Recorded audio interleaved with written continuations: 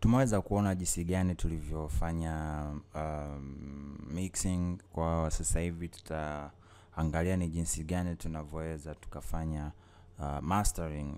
Kwa hiyo kama kawaida tutaenda kwenye mixer, na nikienda kwenye mixer kama hivi,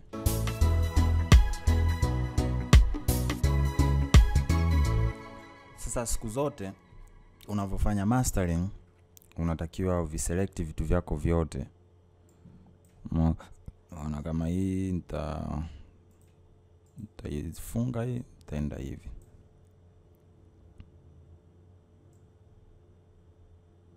kama hivi. Kwa nita select vyote mpaka vina kwenye sampler hapa. Kwa nitashikilia control na shift, nita select hivi. No, shift na control nitaziselect zote hivi kama hivi unaweza kuona.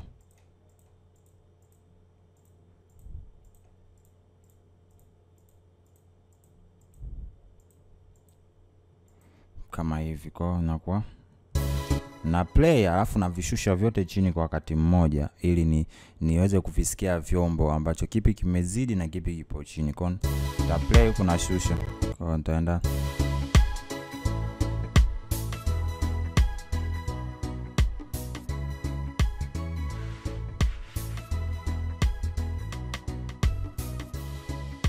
kwa hapa. Nishajua kide kinacholia sana ni hicho kikengele.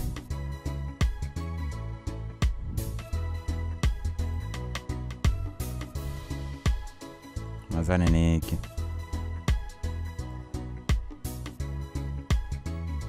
kama hivyo,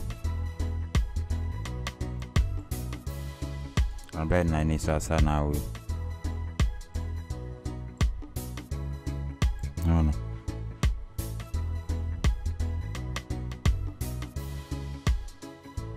kama hivyo. Tenda kwenye chorus,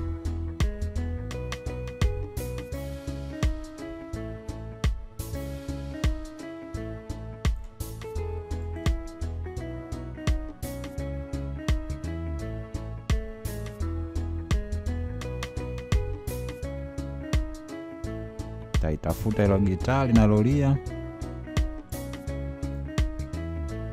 Hii string inalia sana.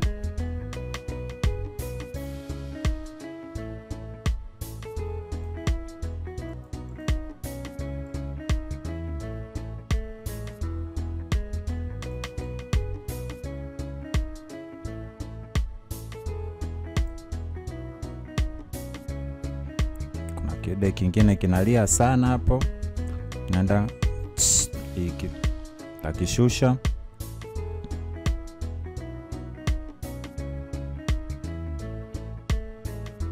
kama hivyo.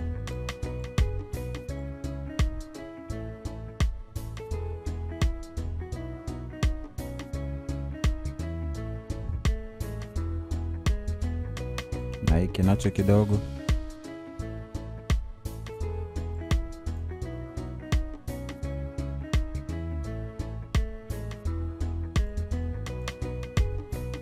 Bass.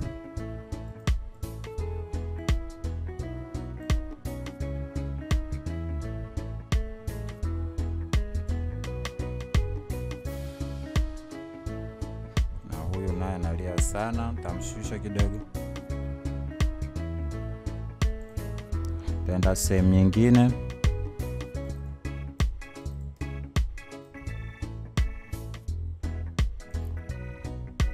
Nadhani huyu nitaenda nitaweka stereo enhancer, nitaweka 4 string, nitaweka mpaka 80%.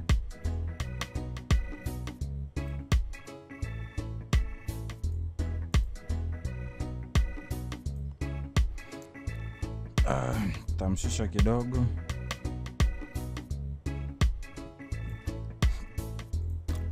Nitaweka frangas inafanya sauti na kwa smooth, inateleza kiasi kwamba inakuwa hayumizi masikio. Naona lakini teka kidogo kwa sababu ukiweka sana nature ya sauti inabadilika. Kwa naweka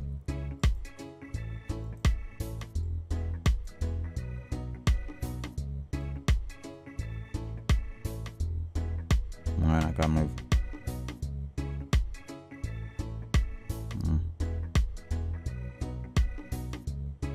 Kama hivyo. Nipunguza hii snare kidogo kama hivyo. Kwa nitaenda kwenye master, yenyewe ambapo kuna vitu niliviweka huko. Content nitasema delete,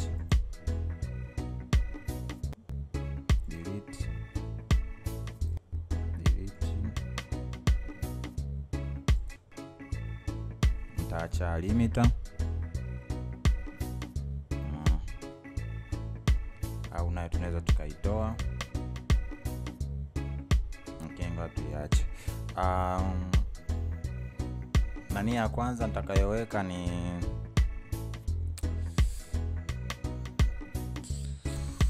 tutaenda kwenye tutatumia wave bundle. Kwa tutaenda kwenye plugin database, effect, installed effect, pst. Tutatumia wave 8.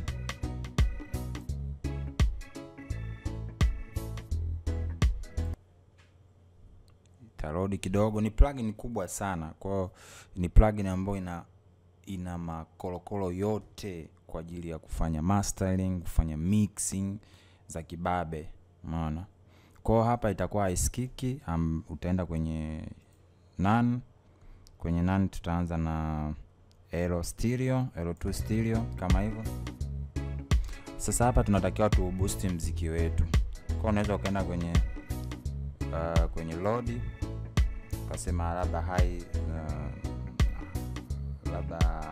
high CD master. Umeona? Muziki wetu tumeboost. Unaweza kupunguza stress ile.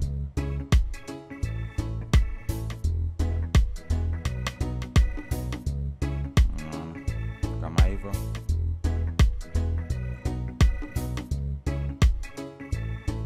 Kaenda kwenye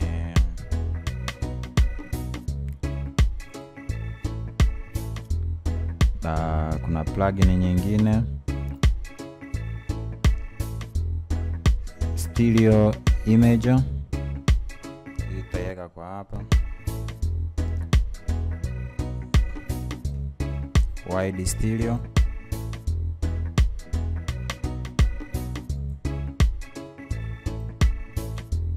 Taenda lengo la kuweka wide stereo kwa wasiofahamu ni kwamba kufanya mziki utanuke, ujae. Na nimeweka hii wave shell ambayo high resolution CD master kwa ajili ya kuboost, kuboost, kwa sababu ukiangalia kwenye mixer hapa wakati tunafanya mixing tulishusha ili tuweze kuzisikia. Kwa unaweza ukaweka hiyo high resolution CD master kwa ajili ya kuboost sauti iwe juu, au unaweza ukaenda utakachokifanya tena, unaweza ukaenda ukaselect tena kitu kimoja, mfano ukabonyeza control na shift ukaselect hizi tena kama hivi. Umeona? Kama mwanzo tulivyo select. Umeona? Hivi. Ukafanya hivi, kisha ukashikilia sehemu kitu moja hapo, ukaanza kupandisha kama hivi. Cause napanda zote kama hivi.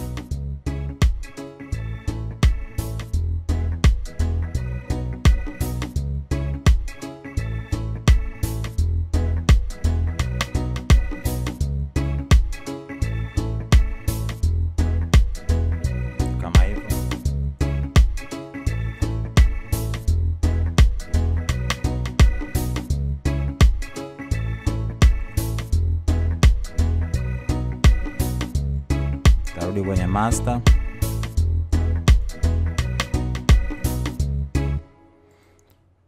Okay, Nitaenda tena kwenye wave share 8. Nitachagua sasa hapa. Labda jaribu hii. Naona hiyo. Kwa utaenda load mfano. Unaweza kaweka mastering 1 kwa uta play.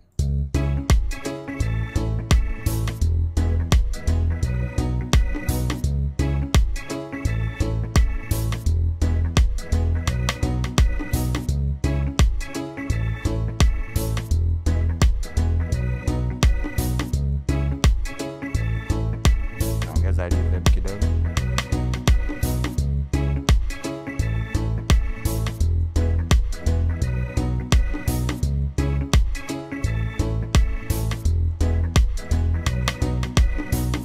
Punguza dry.